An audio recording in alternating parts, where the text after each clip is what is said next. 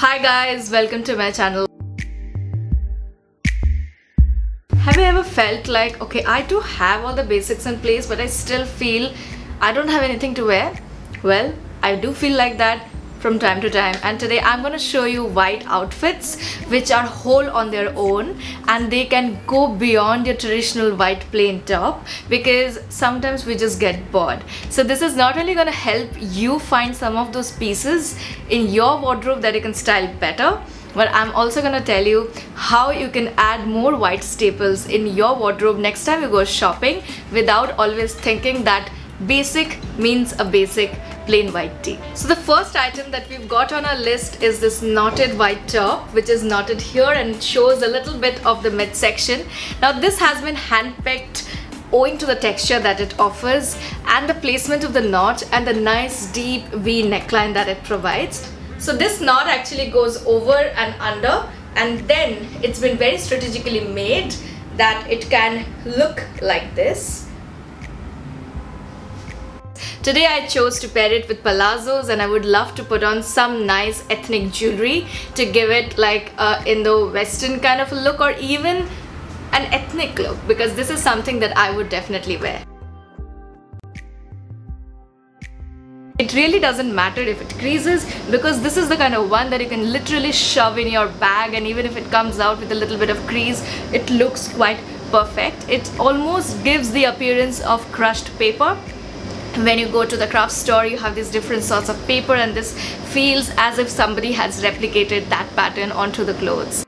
So the moment I paired it with the skirt, it totally transforms the look, and from ethnic you can straight away transition into something which is a little more put together for an evening look or a brunch or just a casual hangout. That's the versatility of this white top, and it's a great addition to your wardrobe. This can also be a great addition to your beach wardrobe, because you do not always need to wear a bikini to look and feel sexy, but you can also manipulate around other pieces of wardrobe which just hug your body in the right places to show off those beautiful curves and also create natural curves because of their draping property. So what I've done is I've added a nice sarong, which I also got from Urbanic, and this is a staple in itself. So all in all, this is a perfect piece and versatile enough to add that extra spice to your wardrobe, and this is quite a staple if you ask me. What do we have got next? Well, it's the bandeau. It's the white bandeau, and I absolutely love this piece because it's just the right fit, the right color, the right texture, and it hugs my body in the right places. The great part about a bandeau is also the neck area that you get to play with, which means you can accessorize it to your utmost capability. This immediately, I think, brings the whole look down from dressy to a more styled up version of semi-formals. A favorite way of wearing this bandeau is also with a kimono like this. Next we've got this dress which is straight up dreamy. I mean, I don't have any other better word to describe it. The neckline, the texture, the lace, the net, there is so much which is going on, and the moment I saw it, I was like, let me order it.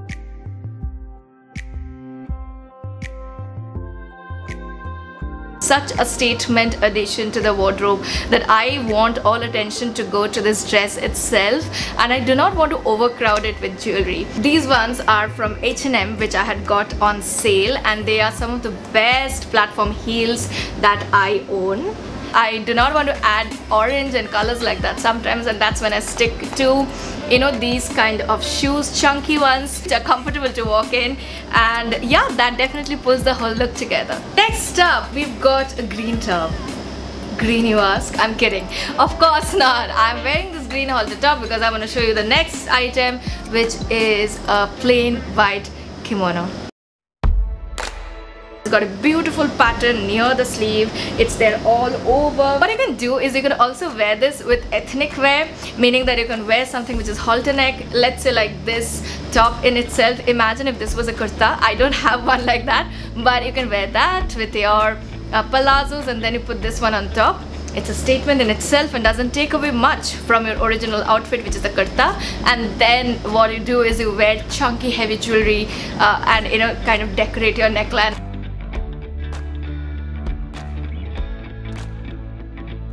In this video itself, we did talk about another kimono, and I want to highlight the difference between that one and this. Well, this is the one that we showed earlier, and the biggest difference is the draping capability of this one.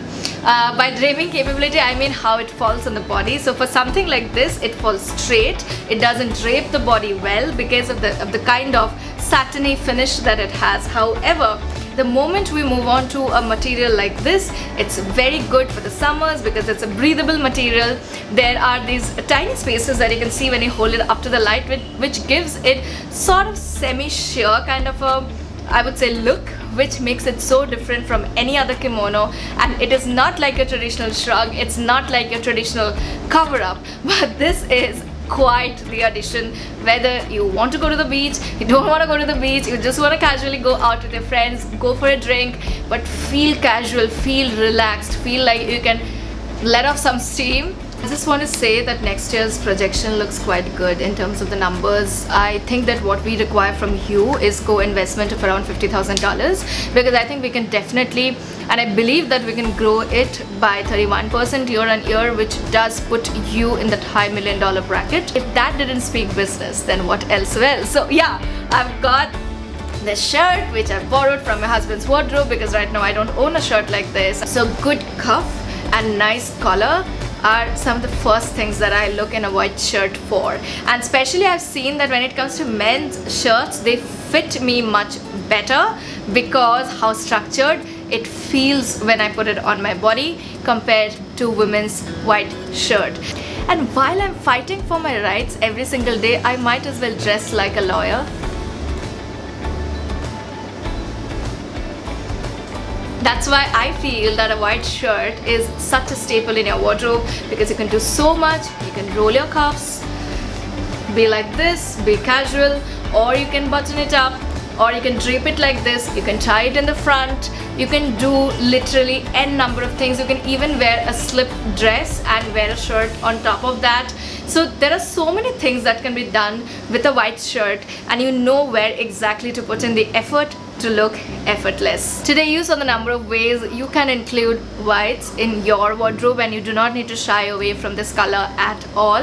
And I strongly urge you to go and experiment with different kind of clothes, understand your body type, and wear clothes that fit your body, that are made to fit your body. And sometimes if you want to do some of those runs to the tailor and get a few things fitted here and there, it will look tailor-made for your body. Thank you so much if you have survived till the end of this video, and please do come visit again and leave some of your comments and let me know what you liked about this video, which look was your favorite or something that you would like to try out. Thank you so much. Bye guys. तू मेरी री री मैं तेरा रा होने लगा.